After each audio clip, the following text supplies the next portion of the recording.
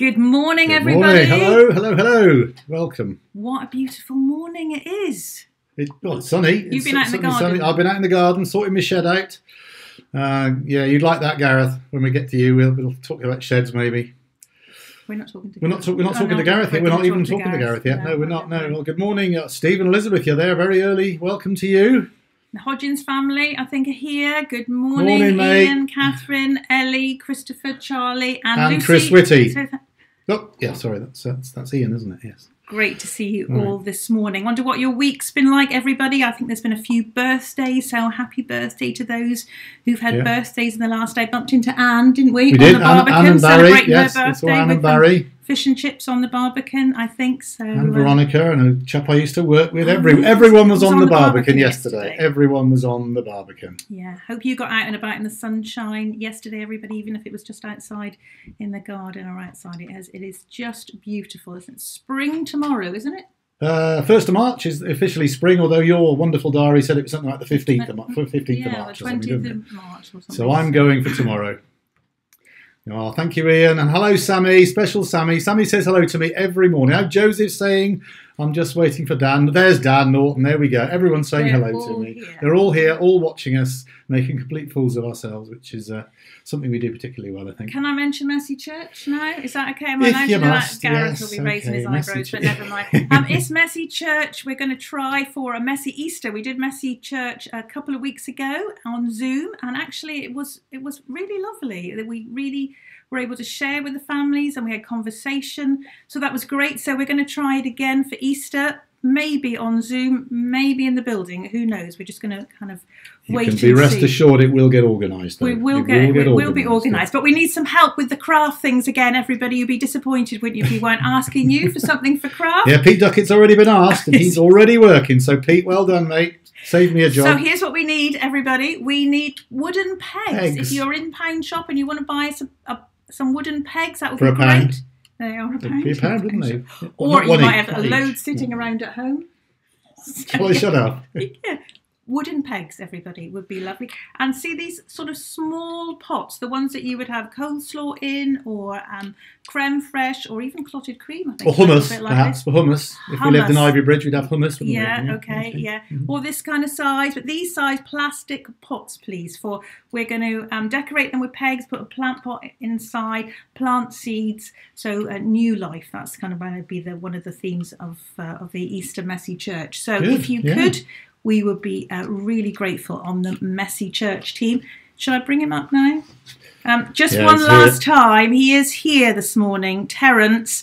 It's probably his very last public appearance, I imagine. So I just thought we ought to appear. He's been retired. You would be retired. I haven't got my hand inside him, so we can't even do anything. You don't do that. Don't give your trade secrets away. No, he's real. That's true. He's actually real. Yes. So for the very last time, Terence is on screen. So he took part in Messy Church. If the rest of the church are wondering, have I had a funny turn? It's not a funny... Well, it probably was, actually. But anyway, so this was Terence, everybody. He speaks. And Zoe Anna actually has his friend called Tilly. But Tilly's not here today, sadly. No, just... He had a sleepover, didn't he, with Tilly, I think, Terence? I think he did, yeah. It was against lockdown rules, though, I think, actually. So we won't tell anyone. We're not publishing this live, are we? We're not going live yet. No. Okay. Anyway, Terence, there you go. You've had your moment. This is the real church rather than the Messy Church live. This is the real church live. So you've really made it big time. Okay, you're going to go now? I think you should. Bye. Yeah, good. Lovely. Okay, so who's here? Julie and Alan in Exeter. And sunny Exeter. Yes, Exeter is sunny. I'm sure it's looking good. And Phyllis and George, good morning to you, pair. Hope you're both well. And Pete Duckett, there he is. Hope you got your knife ready, Peter. Well done. Thanks for doing that for me. For us, helping. George and Phyllis joined on the family Zoom evening. Yeah, it was great, yes. The number of toilet rolls that George managed to balance on his head was Phyllis was running around finding toilet rolls. It was fantastic. Fantastic. Yeah, it was good. So that was quite a fun evening. George wrote the quiz questions, actually. That's good. George wrote the quiz questions. Thank you again, George, for doing that. Good morning, Penny. You're walking the dog. What a great idea. Yes, good idea, yeah. I bet the dog's having a lovely time in the sunshine today, yes. Morning, David and Margaret. Good to see you this morning. Hope things are well with you out Plymstock. Oh, Mark and Zoe excelled herself at the family Zoom. Yes, Zoe did all the Pictionary Well, I think Mark did pretty well as well. I think Mark did his bit. He did. He suggested the film title. He had some films which we'd never heard of. Them a different take on Pictionary drawing films. It was very good. Yes. Yeah. But Zoe, thank you. All for on doing the white that. screen. It was very good. Good morning, Andrew. And the Denhams. Good morning to you all. And Charlotte and James. Good to see you. And Judith. I haven't seen Judith many times this week. I often bump into her once or twice, but I haven't done this week, so that's good. Hope you've got your junior church material, everybody. I know Alison has been sending things out for the lovely Sparklers and Trailblazers. It was a 2-week session from what I sent you last week, and Morgan's Instagram post for the youth will be coming up soon, I'm sure. So lots of names are coming in and I'm missing them. I'm sorry. So lovely to see all of you coming in. Tim, great to see that you're there this morning. Great, so many coming in to watch when you could be outside actually and watching this later. So it's lovely that you're actually there live, and Nigel and I not just talking to ourselves and Gareth smirking in the background on the screen. And he is smirking. There he is. He's shaking his head now. We can see him. Yeah, Veronica told me that somebody that she watches do something online, they turned the camera around the other day because what you see is this kind of set picture that we've made, just like Gareth's with his nice fireplace behind and the books, all carefully chosen Gareth's books are, so we make sure that we see what Gareth and his family are reading. But when you turn the camera around, you see the washing, drying and the dishes in the sink and we're not going to turn our camera around, but if we did, so it is a strange thing, isn't it?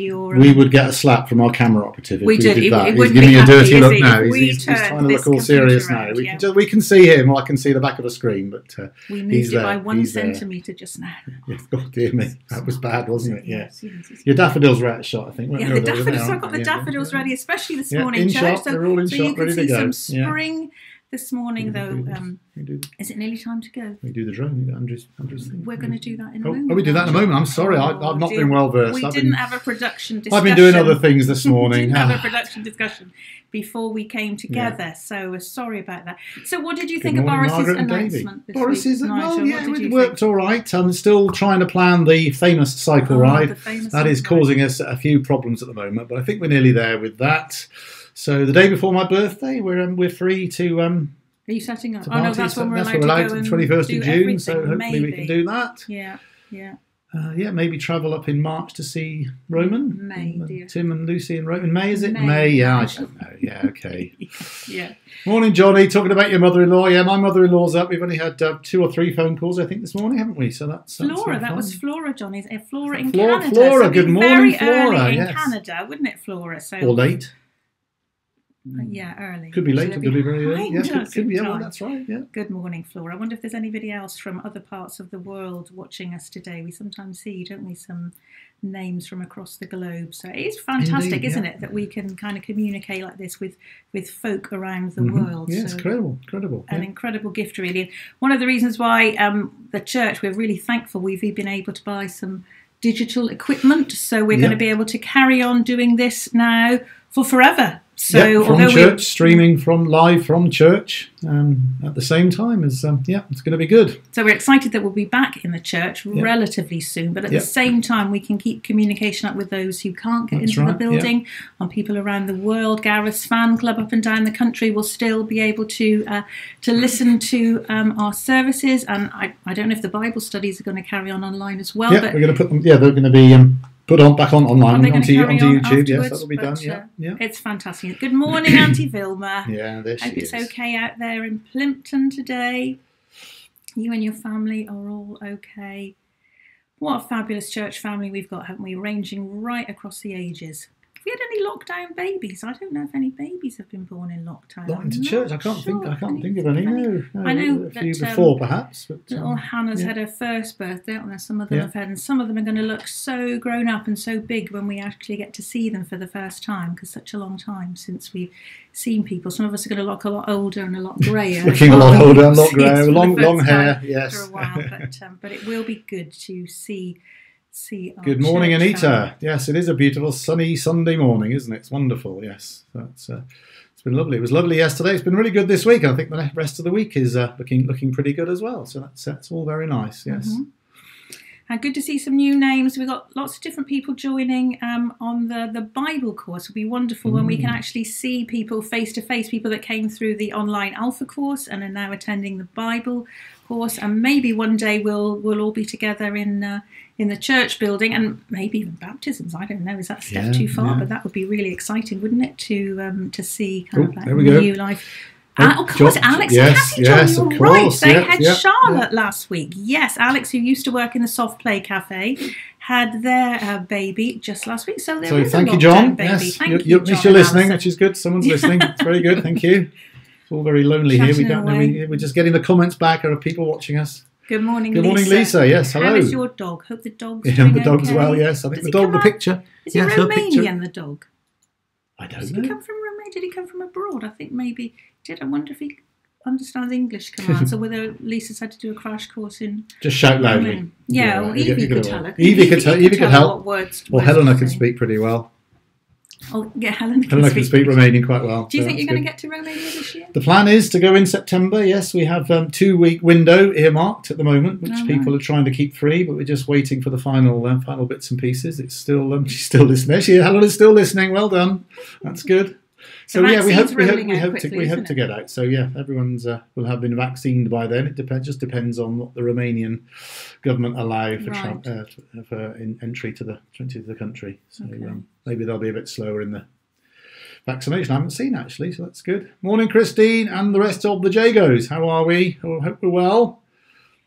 Good to see that people over 60 can get their vaccine now. So I shall be trying to get hold of that. So although you have been in a trial, haven't you? So you're Johnson & Johnson trial. Johnson trial. And I'm not sure if I had the placebo or the real thing. So I'm going to try and find out this week. And then get done yourself. So that's good. Yeah, and that one's approved in America. I was a bit worried that nobody was going to approve it, and then it was a bit pointless, really, of gone through the trial, really. But so it is amazing. It's all coming through. It's all been very smooth, very swift process. I think we're over 20 million. I think now, isn't it? I think it must be there by today. Must be at least 20 million by now. Yeah, so that's still good. A lot of people poorly though, so we've got to keep on it, haven't we? Let's get these numbers right down, because we don't want to ever to be. Well, not that it's nothing personal, church, but we don't want to ever have to be doing it like this again. We want to be back, don't we, with everybody enjoying fellowship and sharing and taking that good news out into the city. So we really look forward to doing that. Okay, Andrew, is it time? Just thank Lisa for the update on the dog. She listens to what she wants. So that's good. So thank you, Lisa. That's great. She knows what she wants. Okay. Sorry, thank you. So everyone, as we prepare for our worship this morning, we've got some wonderful images of our stunning city to share with you. They were captured on Andrew's drone this very morning at dawn. So I'm going to leave those with you now as we prepare for church. Be blessed this morning, everyone.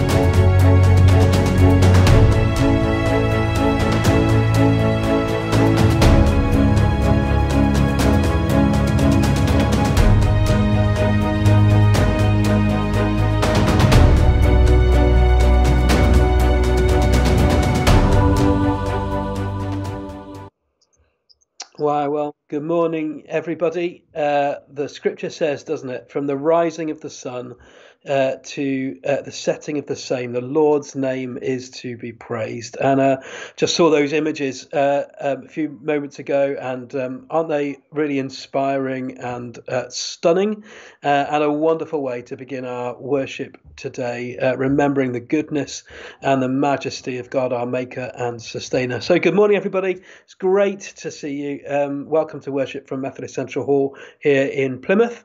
It's great to have you here, whether you're part of our our regular congregation, or you're just kind of passing through, scrolling on Facebook, it's good to have you with us.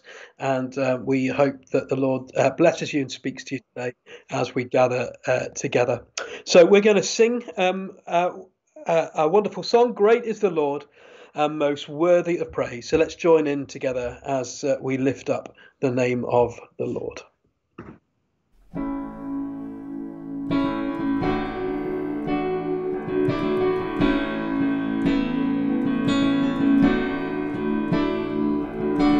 Great is the Lord and most worthy of praise. The city of our God, the holy place, the joy of the whole world.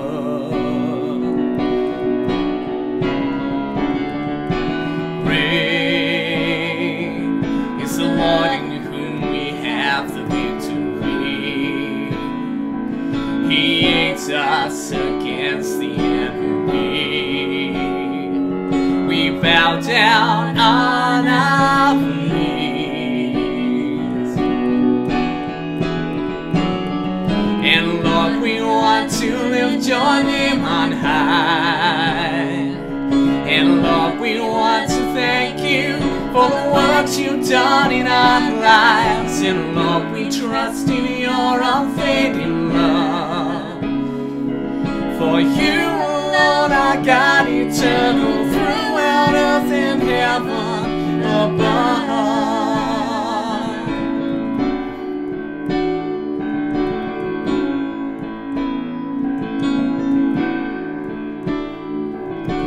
Great is the Lord and most worthy of praise.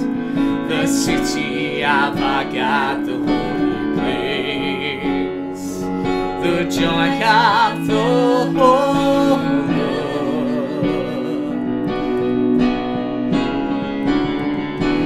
Great is the Lord in whom we have the victory.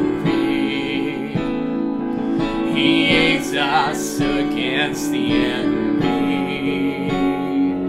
We bow down on our knees,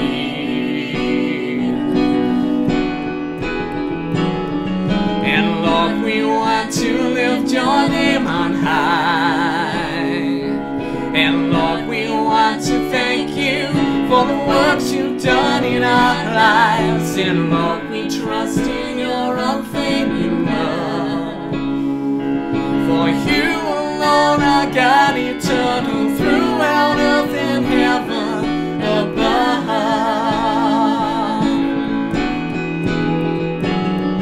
And Lord, we want to lift your name on high.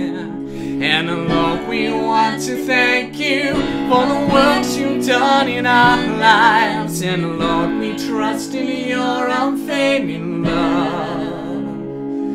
For you alone are God, eternal throughout earth and heaven above.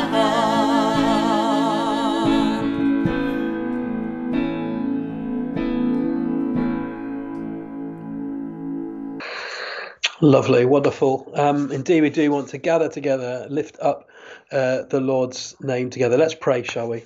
And Father, we thank you for your greatness and for your majesty. Just a glance out of our living room window today reveals the beauty and splendor of all that you have made, and reflects the beauty and splendor of who you are. We thank you for such a wonderful world, and for all the blessings that flow from your hand to us through creation. We worship you today, and we lift your name on high.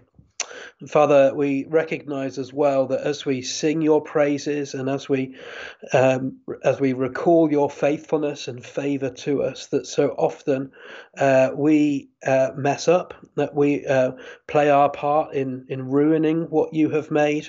And so often our attitudes and actions don't reflect your beauty to other people. And so, Lord, we are sorry when we have not represented you well. We are sorry for marring your creation. And we're sorry when we have not treated other people as those made in your image like we are. Forgive us, Lord, we pray. Have mercy upon us. And we ask that you, in your great grace, would cover over all of our sin, that you would cancel and remove it. We claim that that is what you have done in the cross of Jesus Christ. And in his resurrection, you have defeated the power and consequence of sin forever. And so we rejoice at all that you have given us. And we celebrate and give you thanks for your faithfulness and favour. In Jesus' name. Amen. Amen. Well, good morning once again, folks. My name's Gareth. I'm the lead minister here at Plymouth Methodist Central Hall in the southwest of the UK. And wherever you're joining us this morning, you are really, really welcome. And it's great to have you with us. Thank you to Nigel and Julie for warming us up and getting us going as we gather together online for worship. The good news is that we will be opening the church building from next Sunday night onwards for those that want to gather for worship. So our morning services will remain online for the time being, and we hope in a few weeks' time to be gathering at church in the morning. But initially, we are opening next Sunday night, 6:30 p.m. For worship at the building at Central Hall. So that won't be online. So online in the morning and then in person in the evening. You don't need to pre-register, but we will still need to take your details as we enter into the premises. And it will be a service of communion. And you'll remember, those of us that have been kind of doing our socially distanced communions during the autumn, that we've got these little 2-in-1 emblems. So, you know, we don't need to come to the communion rail. People don't need to pass things around. So it's still socially distanced, still face covering, still not able to sing together. But for those that are not able to access the content like this online, then the building is open for them. So you may want to, if you're watching this and you're friends with somebody you know who can't access this, you may want to pass that notice on to them. They should already have it by next week, but next Sunday night, 6:30, we're opening up for evening services. I think that's all the notices I have to give at this stage. And so we are going to move on to our This Time Tomorrow video. And today we've got somebody who you may recognise. This is Paul Courtney, who assists Nick in the leading of worship and helps her out with the mingle as well on a Sunday. So let's hear from Paul what he does during the week. Hi, good morning. I'm Paul and I'm married to Nick, and you may, if you're a regular watcher of the PMCH live stream, recognise me and Nick from the mingles and the hosting of the services on some of the Sundays that we broadcast. Nick and I have been married for 15 years. We live just outside of Ivybridge and we have 2 children, Joe, who is 13, Eliza, who is 11. And I'm here at my home office desk where I've been based for most of the last year. Normally in my day job as Director of Fundraising for Children's Hospice Southwest, I'd be travelling around the region, visiting donors and supporters at our 3 hospice sites in Cornwall, in North Devon and in Bristol, being part of a team that raises vital funds to keep our children's hospices open, supporting over 500 families a year as they contend with life with a child with a terminal illness. And our hospice sites provide that respite care and that wonderful end of life care to families who face the unimaginable. But of course, this year has been different, and I've been based here instead at home at my desk. Instead of hours in a car, it's been hours at the desk at home, which has brought some great benefits in the fact that I've been able to see my family so much more, been home so much more. But of course, from a fundraising point of view, that's presented huge challenges. so many of the events and community activities that we would normally run just haven't been able to be possible. So if I could ask you to pray for what I'm doing this time tomorrow, it would be just that God would continue just to give me strength as I lead my team, give me creativity and sources of inspiration as we seek to continue to find new ways to fundraise, new ways to generate those vital funds to be there for families when they need us most. And as we all would pray, that we would see an end to the hideous impacts of this pandemic and a return to some of those wonderful things that we all so yearn for, being together, being able to be at events, being able to be out there in the community. And if I could ask you, it would be wonderful if you could pray for those families that we've been working with over the last year, who have been shielding now for over a year, and really are desperate to get out and live life again. So please remember them in your prayers. Thanks so much. Thank you so much, Paul, for sharing. Let's pray for you now. Father, we thank you for Paul and for the work of Children's Hospice Southwest. We thank you for all the families that they're able to support and provide such meaningful and essential care for at some of the most difficult times of their lives. We pray that you'd continue to support those, the shielding and those that are vulnerable, and continue to help Paul and his colleagues in the raising and generating of funds in order that this vital work can continue. We join with him and with all of us, I imagine, in praying for the swift end to this pandemic. We have a roadmap out, but we still look to you for your help and your acceleration of the end to the pandemic and all the awful circumstances that it's brought upon the poor and the sick and the vulnerable.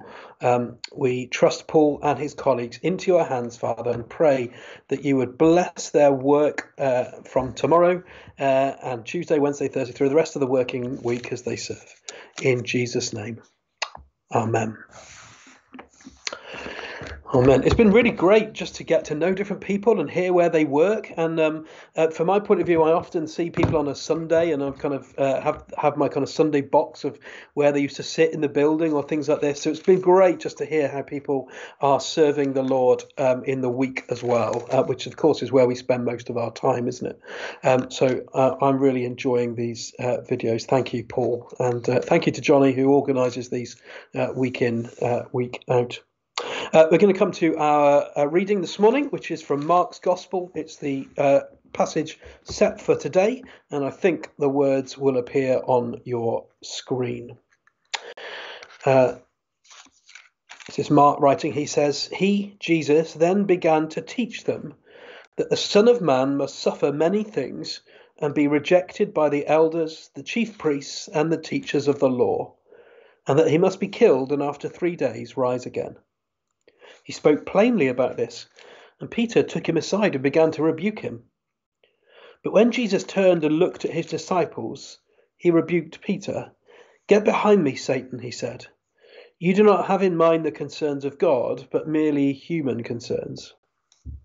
Then he called the crowd to him along with his disciples and said, "Whoever wants to be my disciple must deny themselves, take up their cross and follow me. For whoever wants to save their life will lose it, but whoever loses their life for my sake will save it. What good is it for someone to gain the whole world yet forfeit their soul? Or what can anyone give in exchange for their soul?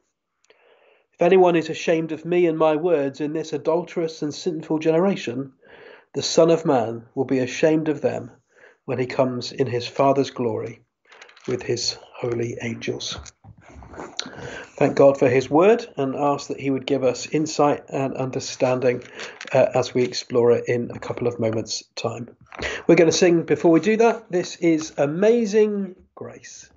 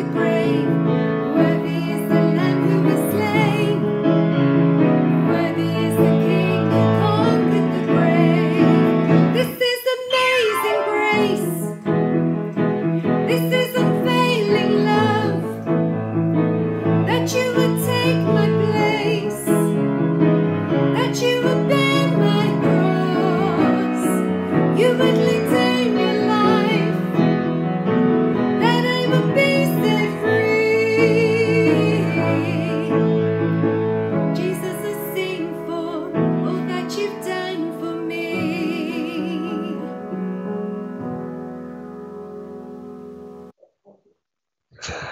Thank you so much, Penny and Paul. Penny looking appropriately summery for such a bright and lovely day as today. Let's pray together, shall we? Father, we thank you for your word, and we pray that you would pour out your Holy Spirit as we look into it, that we might see and hear and encounter your living word, even our Saviour Christ. For his name's sake we pray. Amen. So Jesus says in this passage here, whoever wants to be my disciple must deny themselves, take up their cross and follow me. And in the last 12 months, it's getting on for 12 months since we've been sort of worshipping on and off at home, and since the pandemic really kind of took hold here in the UK. I've, come along and preached what I hope are encouraging and comforting messages that have helped to sustain each of us as we're living in these really uncertain times. And that's, really important. I, as much as anybody else, need the encouragement to keep going when things are uncertain and things are difficult.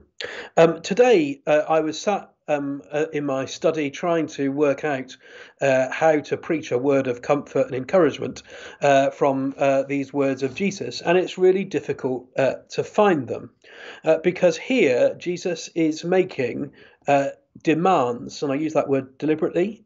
They're demands on each and every one of us who want to be counted as his own. And he offers little kind of reassurance. He offers little kind of there, it's all okay. He just sets a high bar for what real discipleship means. Now, he speaks first of all by saying we must deny ourselves. Now, I guess the whole of the last year has meant that to some degree we've begun to get used to what it means to live in a bit of self-denial. We've become accustomed, whether we like it or not, to having to limit our desires and preferences, whether that is the inconvenience of not being able to do what we would like to do, whether it's the denial of doing what we're permitted to do for the sake of others, like we choose not to worship as a church at the minute because we felt that was that was an expression of loving our neighbour, so we sort of denied ourselves in that way. From the other end of the spectrum, real sacrifice and suffering, like the families that Paul Courtney and others are working with, who have had to limit themselves and hardly leave the house for the last year because of their own physical vulnerability. So we've begun to know something about what self-denial means in the last year. Jesus says if we want to be his disciple, we must deny ourselves. Now, the whole of this passage that we're looking at today comes immediately after Peter's confession of faith. If you just read back a couple of verses before the passage that we had, you'll see that Jesus says to his disciples, "Who do people say I am?" And then he kind of fixates with this kind of arrow gaze on Peter. "What about you? What about you? Who do you say I am?" And Peter faithfully acknowledges that Jesus is the Messiah. He is the longed for hope of Israel and the hope of the world. But the question that this passage, just after that event, is trying to kind of set for us is, if Jesus is the Messiah, what type of Messiah is he?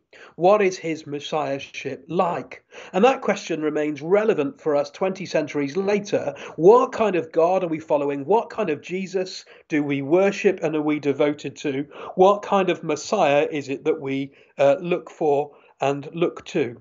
And for Jesus, he makes it explicitly clear in this passage here, in this text, that the God we are aligned to, the Jesus that we follow, is one who makes radical and huge demands on the people that would be called his disciples. You see, and so often we have become, I'm speaking to myself first and foremost before I think about anyone else, but we have become accustomed to a Jesus who meets our needs, who comforts our sorrows, who provides for our weakness, forgives our sins, and as one Christian leader once said, strokes the sheep nicely. That we reduce Jesus to something of a personal therapist or a life coach who helps us navigate life with a little bit more comfort and ease. And this is not the Jesus that the gospel writers present, and it's certainly not the Jesus that stands before us asking these difficult questions out of this text today.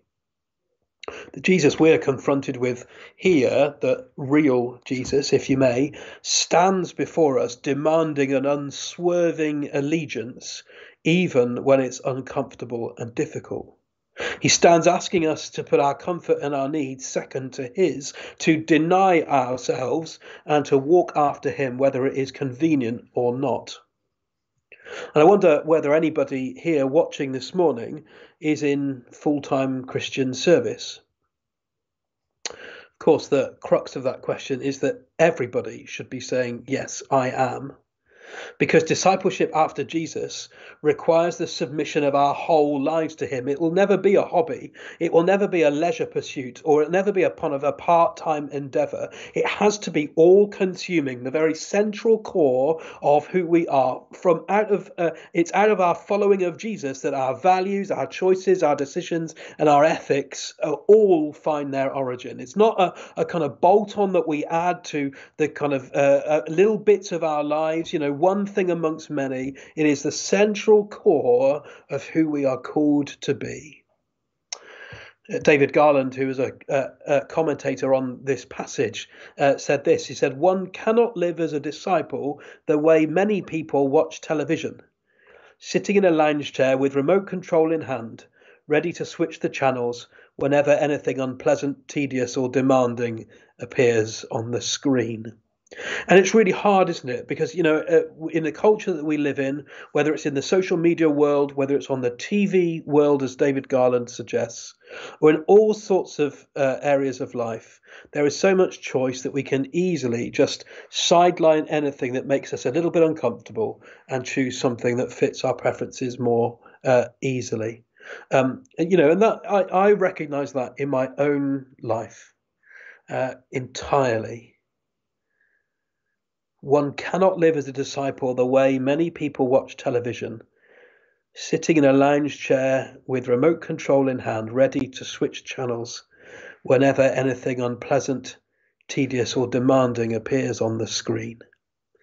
Jesus demands the submission of our very preferences to be put second to his. He is the Lord of our lives, and demands, again, I choose the word demand deliberately. It's not invitation. The demand is that he is number one. As the famous adage has so often said, if Jesus is either Lord of all of our lives or not Lord at all. Jesus says, deny yourself. He then says, to take up your cross. Now, for hearers of Mark, they would have been very, very sadly familiar with the awful practice of crucifixion, which was a common tool of execution for the Romans. And crucifixion was used for thieves, it was used for runaway slaves. So it's far from being reserved for extreme crimes. In fact, some sort of historians and scholars of the first century suggest that along the roads of first century Palestine, a familiar sight would be somebody strung upon a cross, being left lingering to a horrific death. So however barbaric the crucifixion, the method of crucifixion was, and I have to say it makes my stomach churn, it was a familiar sight for those people of the first century. So when Jesus says you've got to take up their cross, they're not thinking, oh, that's an interesting image and metaphor. They're well and truly aware of what he is meaning. And Jesus is saying, he goes in verse 31, doesn't he, to talk about the fact that the Son of Man, this Messiah that Peter has just affirmed, will have to suffer. He sets out the fate that is due him. And in doing so, the fact that the Messiah will come and have to suffer and die, he is completely subverting. He's turning around entirely the expectations of what Messiah is and was for the faithful Jews of the time. You see, the Christ, that's the Greek word for Messiah, was seen as a winner, a champion. He was to come and reign in grandeur, conquering the enemies. And Jesus throws all of those expectations out of the window when he talks of the Messiah that comes to suffer and who comes to die. But it is to be willing to endure the same suffering. It's to be willing to endure the path of defeat at times that Jesus calls us to.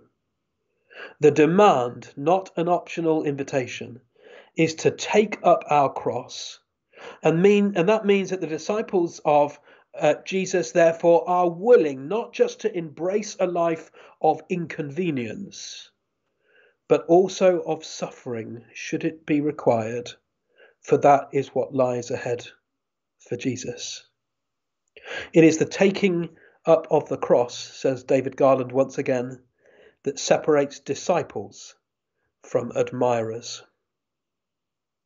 It's the taking up of the cross that separates disciples from admirers. One of the big concerns for me as a Christian leader in the 21st century Western world is that so often we peddle a message that Christianity solves all our problems. And we see that especially in the kind of churches that propagate what we sometimes call the prosperity gospel, or the kind of health and wealth teaching, which kind of says, you know, if you've got an issue, ask Jesus, he'll parachute you out of it and all will be okay. If you're poor, trust in Jesus, he'll lift you out of poverty, and his desire is for you to be always healthy and always rich. So Jesus never ever promised that he would come to make our life easy. He never promised that he would send us into the kind of battlefield of life and we would be protected from life's scars. And from this text, quite the opposite is what he promises. He will not fix every problem in our lives. He will not parachute us away from pain and safeguard us from any harm. In contrast, what he calls us to is a life of self-denial and of cross-carrying.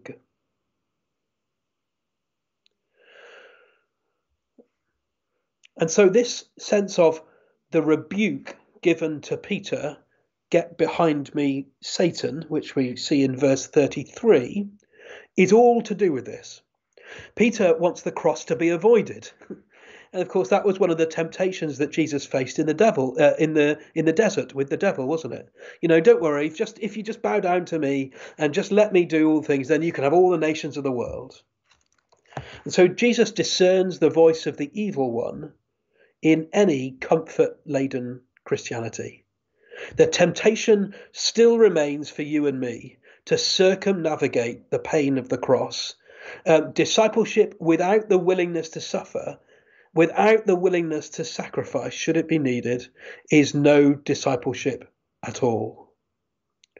And the point is, though, that if we have a king who is worth dying for, it's only a king that's worth dying for that means we have one worth living for. You know, there are so many options for kind of religious appeasement of our conscience out there on the market, isn't there? There are so many easier options. I could go to the Buddhist meditation centre. We've got one on Mutley Plain here in Plymouth. And if I wanted peace for my soul and comfort for my anxieties, they would tell me and teach me some really helpful techniques that would help me manage kind of my emotions and achieve a kind of inner equilibrium. But that isn't what the gospel isn't just what the gospel's all about. I do believe living life with Jesus gives an inner peace that is unrivaled. I do believe that. I do believe that Jesus graciously comforts us in our weakness and in our struggle. I do believe that Jesus is the one who holds out a hand, dragging us through the pitfalls and the valleys and the steep treks of the mountainside of life. I believe all of that. But he's only worth living for if he's worth dying for as well. Does he matter that much to you and me? Is he the number one of our heart and of our lives? So deny yourself, willing to take up even a cross, and then follow me, says Jesus. Now, and I'll come into land with this, or at least begin to anyway. Now, Peter can't cope with this turnaround in expectations. Now, to be fair to him, his whole theological schooling up to now was formed around the expectation that the Messiah would come and trounce the enemies and right all wrongs. So before we get too condemnatory of Peter, he's having to adapt his expectations on the spot. The sort of messiahship that Jesus talks about is anathema to Peter, and it means a complete shift in his understanding of what that's about. And I just wonder actually whether you and I are that quick to adapt our expectations as well. I mean, sometimes wonder whether we want a church that serves and meets our needs, ticks our boxes, makes us feel warm and fuzzy, nice and comfortable. Or are we willing also to deny ourselves and embrace the difficult path, even alienation at times, for the sake of Christ and his mission to the world? You see, the pandemic has thrown everything upside down, and we are not going to get back to how it was. That isn't the aim. We will have to learn what it means to live faithfully after Jesus as a community in a world that has been somewhat reset and where some things have been thrown out forever and new things we will need to embrace. And that sense of mismatch of expectations for Peter is why Jesus took him aside and rebuked him. Now, Peter has moments before affirmed the divinity and the messiahship of Jesus. So he's just kind of affirmed who Jesus is. That's the hinge point in Mark's gospel. It's a significant moment, changes everything in this portrayal for Mark of who Jesus is. But of course, Peter brings with him all his baggage of what he expects Messiah to be, and he tries to kind of load that on Jesus. And Peter learns, in a humiliating way, quite frankly, that Jesus won't be limited by Peter, won't be controlled by his mindset, and therefore he's not going to be limited or controlled by ours also. But before we get all self-righteous about Peter, we end up doing the very same thing that he does, don't we? We try to control Jesus with our expectations, ensuring that Jesus is held captive to a nice, safe vision where he can't demand too much of us and affect our comfort too much. But Peter, you see, trying to get Jesus to avoid the path that's laid out for him, has kind of physically got in front of Jesus. He's trying to lead Jesus, as it were, as to how Jesus should operate. And that's why Jesus says, get behind me, get back in place, get back in line, and remember that you are following me. And so the last of these demands, quite rightly, is follow me. We are to follow Jesus and not the other way around. And any attempt to squeeze him into our agenda, our plans, or our will ends up with a stinging rebuke to Peter that may well be directed firmly at us. I wonder whether you've ever followed anybody and wondered where on earth they were going. A few months ago now, I changed the sat-nav that I use in my car, much to my wife's frustration, because the new sat-nav seems to send me on all sorts of wild goose chases. Not that we've been out too much since we've used it, to be perfectly honest, but it seems to find all sorts of all crazy and random routes that seem to involve a lot of back farm lanes and etc., etc. And so I've heard just in the last 6 months or so, enough times coming from the passenger seat of my car, where on earth are we going now? And I think I have to say, although I always adhere in public to full confidence in my sat nav, it's a man's prerogative. I have also myself thought, yeah, I do for the life of me wonder where on earth we're going. A few times I've got stuck in flooding around the back of Sherford, I think, on my way home, when surely the A38 is a much more direct route back to our house. There we are. The good news for us, though, and actually for the world, is that the Messiah that demands much from us is the Messiah who does know exactly where he's going. And although it may well include some dips and some troughs and some extremely strange, to us anyway, misdirection at times, it will also include some wonderful mountaintops and some incredible views and times of innumerable and incomparable blessing. To keep following Jesus will require effort and perseverance. It will involve sacrifice and self-suffering. But as the old hymn writer says, he knows the way he taketh, and we are to walk with him. And of course, that walk will always end up in the place of glory. Yet, as much as we follow Jesus through a path of suffering and hardship and pain, we follow him too to where he has already gone, to the right hand of the Father, a place of eternal bliss and eternal joy. And so there are three demands for us today, three demands for us every morning we wake up, quite frankly, if we want to be counted as one of Jesus' disciples. Are we willing to put ourselves second and him first? Deny ourselves? Are we willing to embrace a path of hardship, so to speak, carry a cross on our back as we continue to follow him, willing to suffer alongside him and with him? And are we willing to follow wherever it is that he leads, even if the journey seems a bit random and a bit illogical at times? Are we willing to follow faithfully after him wherever he leads? Those are the demands that Jesus makes on Peter, on his disciples, and those are the demands that he makes on us. It's a hard call, far from the come to Jesus and everything will be all right message. A long way from it. But you see, Jesus isn't after admirers. He's after real disciples that will follow him through and through.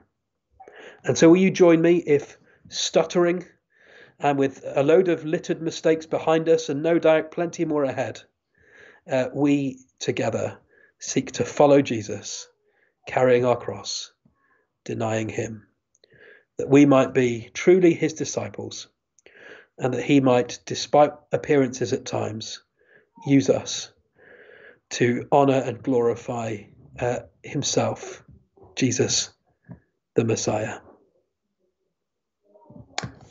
Amen.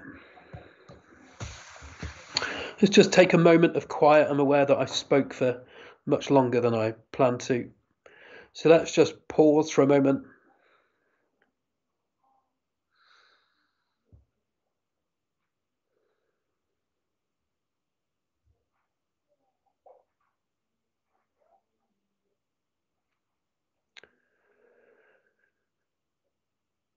And Jesus, would you pour out your Holy Spirit on us?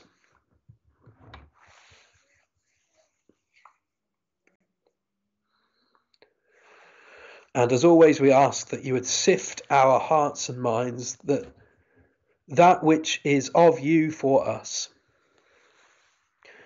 would lodge in our heart and mind and soul and spirit, nudge away at us in the coming days. Convict us of our complacency, we pray. And that which is mere human oratory,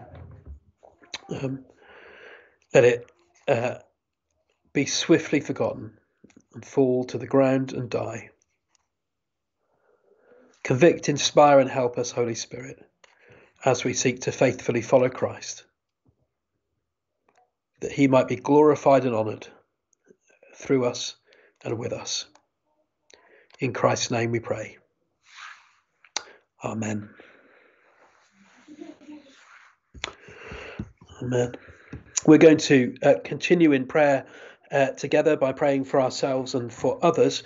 We've been asked specifically to pray for Ben Belsham today, who is in hospital. He's been in for about a week, and he has sepsis, which obviously is quite serious, and is not responding at the minute to medication, as I understand it. Now, Ben believes this is a sense of spiritual attack, and has asked us specifically to pray for him. So we will do that. And initially, the first prayer request is that that the infection that he's got in his kind of kidneys and around his bloodstream would subside, so that surgery to investigate what's really going on can happen. So we've been asked specifically to share all that with you for prayer, which I'm glad to do.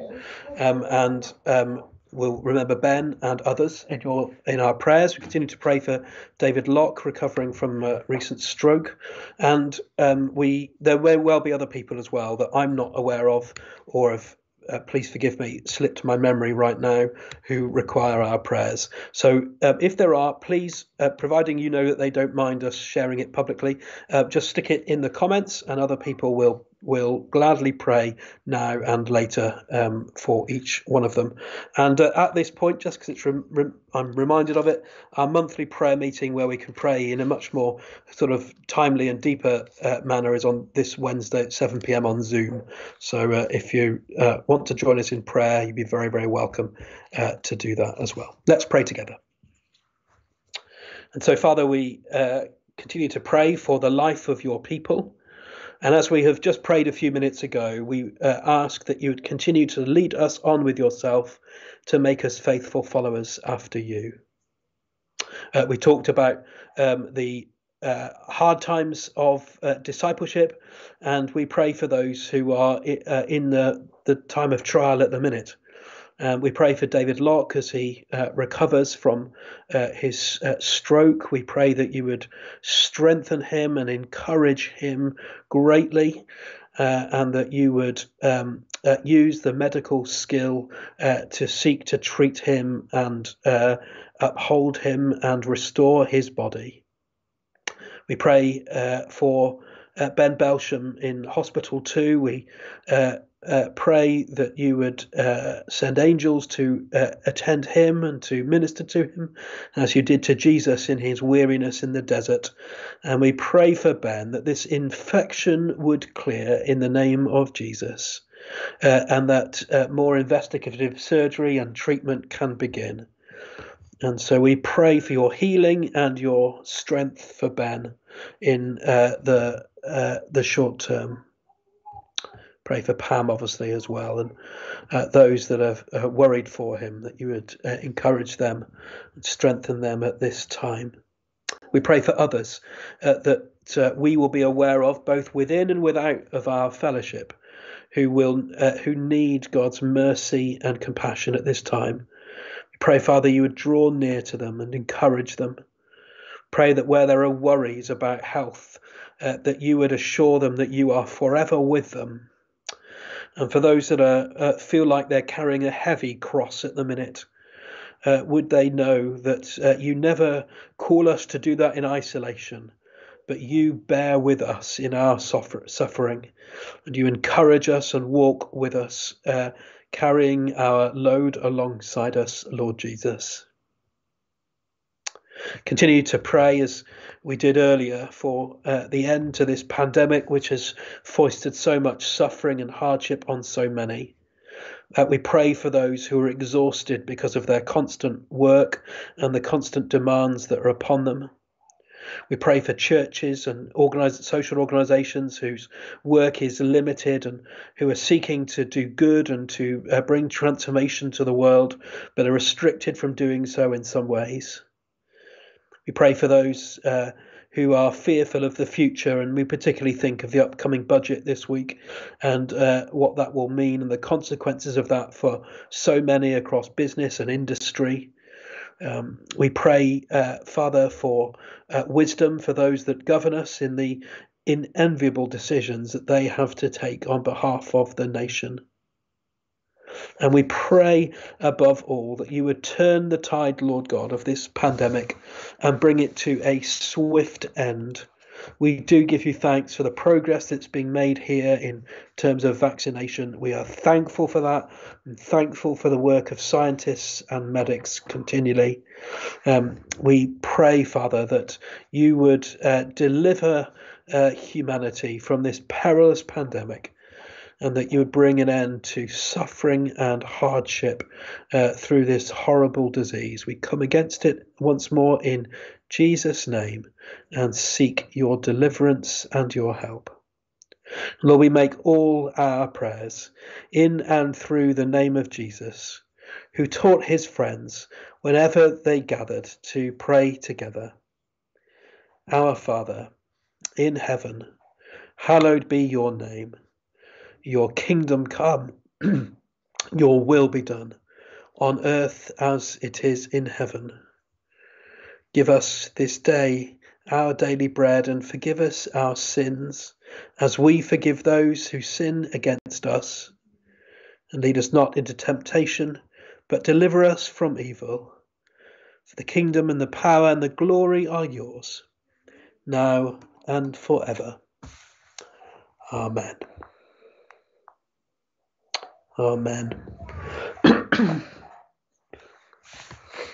We are promised, the good news is that we are promised that God sustains us in our following of Jesus as we seek to honour him. So he seeks to encourage and sustain us. We're going to sing "He Will Hold Me Fast" as we close our worship this morning.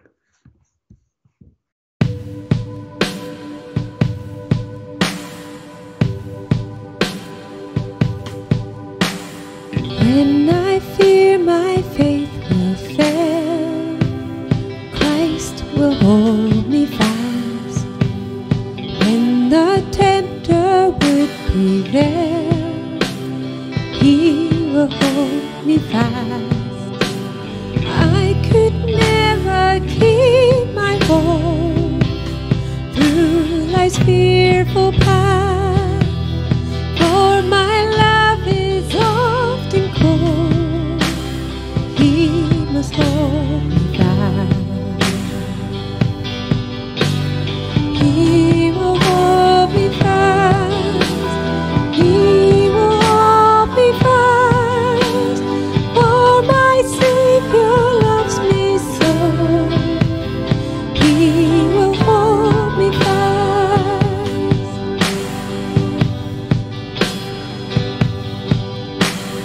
Those he saves are his delight. Christ will hold me fast. Precious in his holy sight, he will hold me fast. He'll not let my soul be lost. His promises shall last. But by him at such a cost, he will hold me fast. He will hold me fast. He will hold me fast. For my Savior loves me so. He will hold me fast.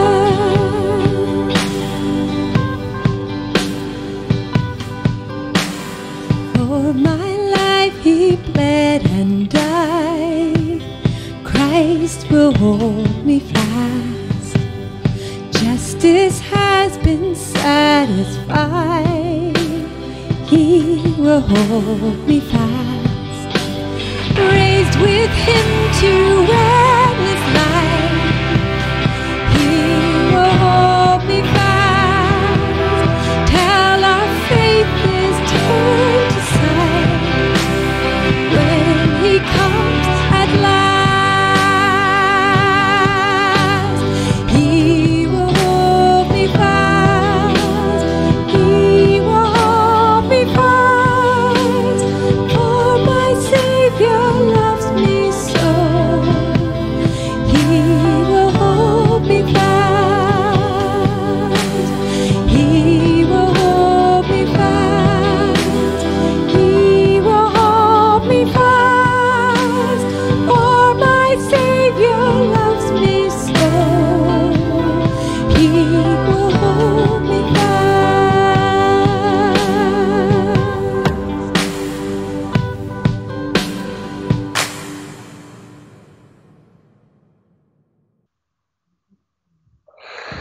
Lovely. Thank you so much to all our musicians this morning, to Paul and Nick and Paul and Penny, and to Denise and Andrew for that last song.